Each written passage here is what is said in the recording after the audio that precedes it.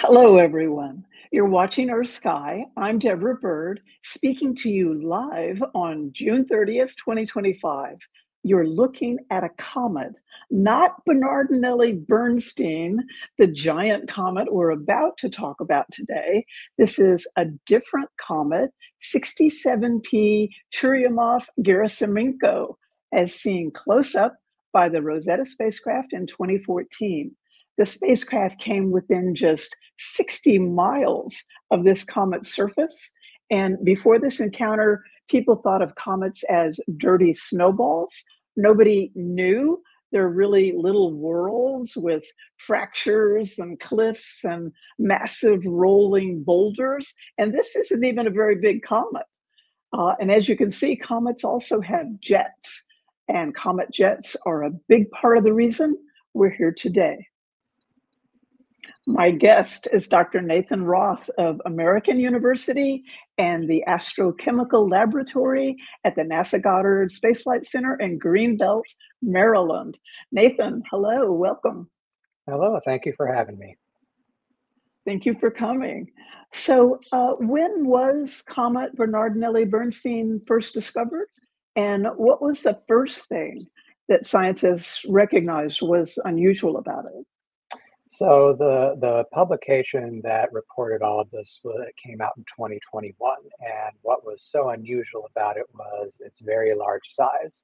So it is the largest comet that we have ever discovered to come from the Oort cloud, this sort of distribution of icy bodies that are hovering at sort of the edge of our solar system.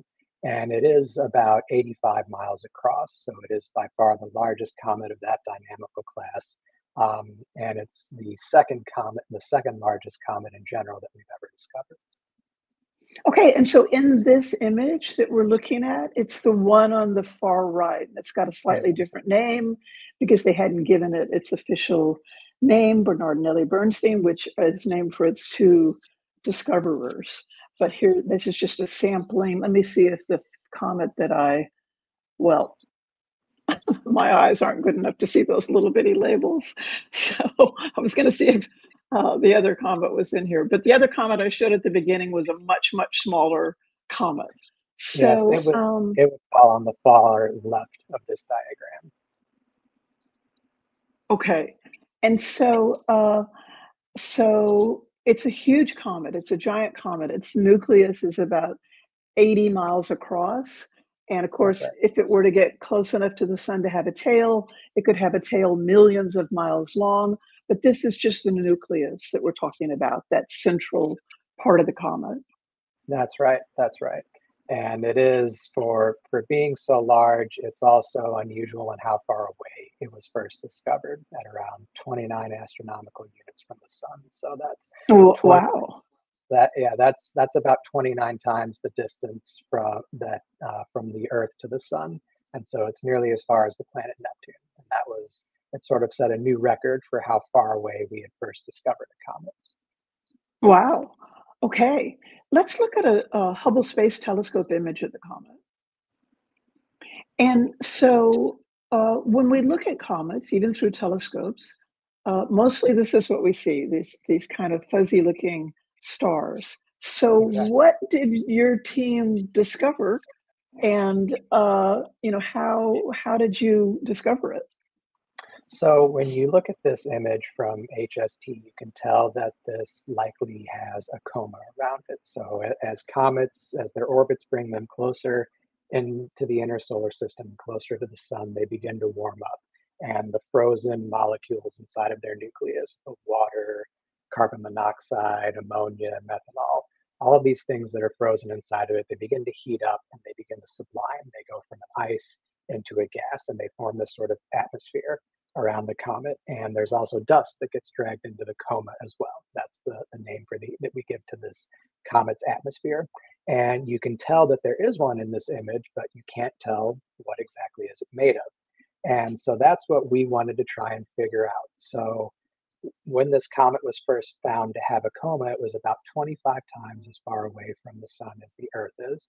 And we, at those very far distances, it's sort of a mystery of what exactly can drive the formation of a coma in the first place because it's so cold that almost everything should still be frozen.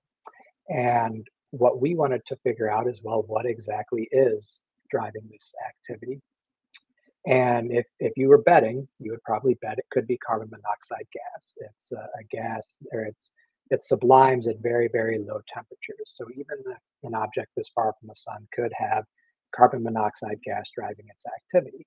And so we use the ALMA radio telescope. So ALMA is able to sense very cold gas very well. It's very sensitive to, to cold gas like we would expect to see around this comet. And we observed it on 2 dates when it was about 17 times as far away from the sun as the Earth is. So a little more than halfway to the planet Neptune. And we were hoping to find the signature of carbon monoxide gas. And we did, in fact, end up detecting it. We weren't sure if we would just because it's so far away. And even though you can see it in this image, it's incredibly faint. And so we were able to detect this gas, and we were also able to learn something about we call it the kinematics, basically the motion of the gas and how it's coming off of the comet in the first place. And so so I'm not really clear on why the detection of the carbon monoxide gas was an indication of the jets. Is it?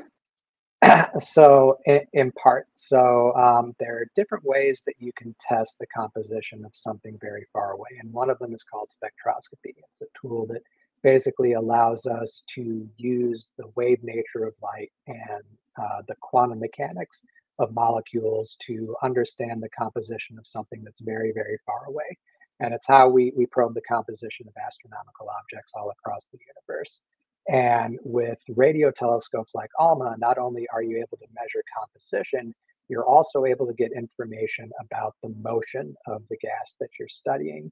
And so in order to explain the properties of the emission, basically the shape of the spectral line that ALMA measured, the shape of the outflowing gas that we measure, you have to use a jet. So you might imagine you've got this giant 85-mile size nucleus, and you think maybe carbon monoxide is just uniformly coming off of it in sort of a spherically symmetric fashion from all places across the nucleus uniformly. It could be. But what we find instead is that you have to have this very narrow jet coming from the nucleus. And it's actually, at least there may be multiple jets, but the strongest one that we found is coming from the region of the nucleus where the sun is illuminating at the brightest. Oh, yeah. There's 2 bits of that compositional information that you're able to get from telescopes like ALMA. That's so interesting. So let's take a look at an artist's concept. Okay. And There you go. this is beautiful, isn't it? It is. But yeah, 85 miles though, that's a big old comet. It is a big comet, but I mean, the thing to kind of keep in mind, for better or worse, is that you and I will never actually see a comet like this, or at least the chances aren't that great. Because even being 85 miles across, at its closest, the comet is going to be nearly 1 billion miles away from the Earth, and so it's just going to appear as a speck to our eyes if we were to look at it. But with these incredibly powerful telescopes, we're able to kind of gain a sense of what exactly is going on in these objects that are so far away, and so we're able to generate these sorts of images of what it just might look like. And so it's moving through space. It's not as close to the sun yet as it will be. When it gets closest to the sun, it'll be about 1 billion miles away from us. And so what, around Saturn's orbit? Yes, Is just that beyond the about how orbit of close? Saturn. Yeah, Just yeah, beyond the orbit of Saturn. And yes. so when will that be? That will be in January of 2031.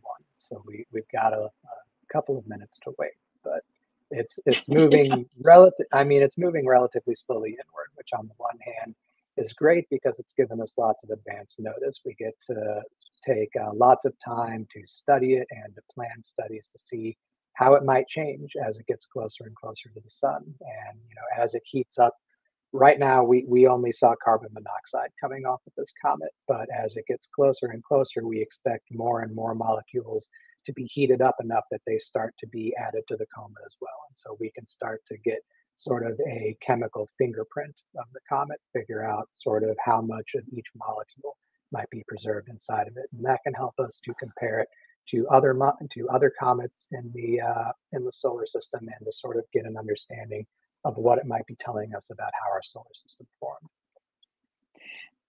That is so cool. And so wouldn't it be great if we had a base on the moon and we could just kind of fire off a little spacecraft to study this comet? That would be pretty amazing. There is so this particular comet, no, but there is a mission led by ESA called Comet Interceptor, and they're getting ready to try and visit a comet that comes from a longer period comet similar to Bernardinelli-Bernstein, and so it is that it would be incredibly exciting to be able to visit this, absolutely, because just it is such an interesting object. It is, because it is a little world. I mean, it's 85 miles across. That's pretty big. Exactly. That's almost as big as the biggest asteroid. Yeah, and I mean, yeah, it's the size It's getting of a into pretty that large. range. I'm I know, sorry. Go and ahead. no, no, I understand, and that's exactly what I was thinking. When I study comets a lot, and normally you're thinking of them as these, we call them small bodies, but when we started to get a sense from our data of just how sort of complex and asymmetric the outgassing from this comet was in its coma, I started to think of it more in terms of this isn't what I'm normally looking at. This is more like a small world, and it's really it's been amazing to be able to study it. Okay. And so it won't be visible to the eye from Earth. Will it be do you know if it'll be visible in binoculars? Maybe you don't know the answer to that. I don't know off the top of my head, but I think Yeah. pretty you'd need some very big binoculars at least. Okay. So it'll take telescopes to see I it, I think that would probably. be your best bet, would be to use a telescope, yes. I wonder if it'll be within range of amateur telescopes. I wish I had asked that question of you so you could have found out Um, for me yeah, before this I'm sorry. broadcast. For better or worse, I work in ranges of the spectrum that our eye can't see. So I work I study comets in the infrared and at radio wavelengths, and I actually don't use optical, the wavelengths of light that our eye can see that much. So I'm not very familiar with the range of amateur telescopes. Okay. Um, Thank you. Let me just ask you one more thing, Sure. and that is, let's see, let's go to here. There we go. So, what to you is the most exciting thing about this? So it's really when I think about sort of the physical realities of what's going on, I'm sitting here on Earth and there's this object more than 1 billion miles away, and I'm able to reach out and understand, the chemistry that's going on in the atmosphere surrounding this comet. And when I just start trying to think about how amazing that is, that we have the technology to do this across these vast distances, we can reach out across the universe and understand what something is made of that is so far away we'll never be able to physically touch it. That is what's really exciting to me, and the technology that enables us to do this. That's beautiful. Thank you. Nathan, thank you for joining us today. I really Oh, appreciate it. And we'd love to have you back again sometime. oh, happy to come anytime you have an invitation. Okay, thank you so much. All right.